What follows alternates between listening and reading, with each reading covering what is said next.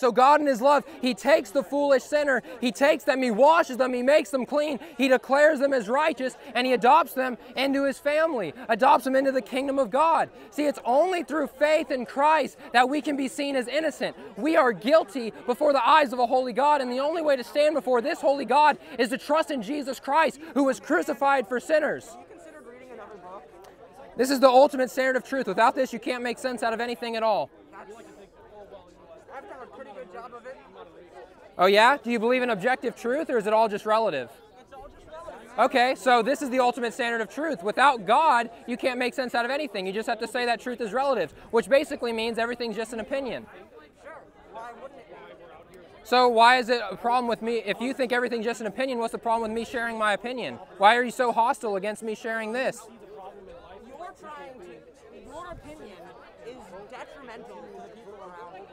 Your opinion says people like me. But you believe in relative truth. Is that objectively true, that it's detrimental to people? Because who says? You?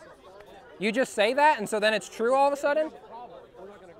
You see, Jesus is the source and standard of all truth. He is the way, the truth, and the life. The fear of the Lord is the beginning of knowledge. So if you reject this, you can't make sense out of anything at all. You just said truth is relative. You've given up. You've given up all knowledge. Before that book was written, what was the standard of truth? God spoke to man. Yeah. He spoke to man in the Garden of Eden, and Adam and Eve, desiring to be autonomous rather than trusting God's standard of goodness and righteousness, they grasp at that fruit for their desire of autonomy, the desire of self-law rather than trusting in God's law. That was the problem, and that's why death entered into the world. The wages of sin is death, but the free gift of God is eternal life in Christ. So rather than having your sin and your death and rejecting the revelation of God, which, by the way, you know God exists, but you hold down that truth in unrighteousness. You reject it, but you know it. You're in contact with the truth every day. And so rather than rejecting that truth, I want to plead with you to be made right with God. He's a merciful Savior. He'll take you, but you have to call upon His name. Everyone who calls upon the name of the Lord will be saved. So call upon Him. Do you believe everything that book says? This is the ultimate standard of truth. I have to presuppose this to understand anything. And if you don't, you can't make sense out of anything at all. Yeah. So how do you deal with the fact that it contradicts itself in several places? What's wrong with the law of self-contradiction? So let me first say I reject that the Bible contradicts itself. I don't believe that. That's not true. But even if it were based on your worldview, what's the problem with that? Truth is relative anyway.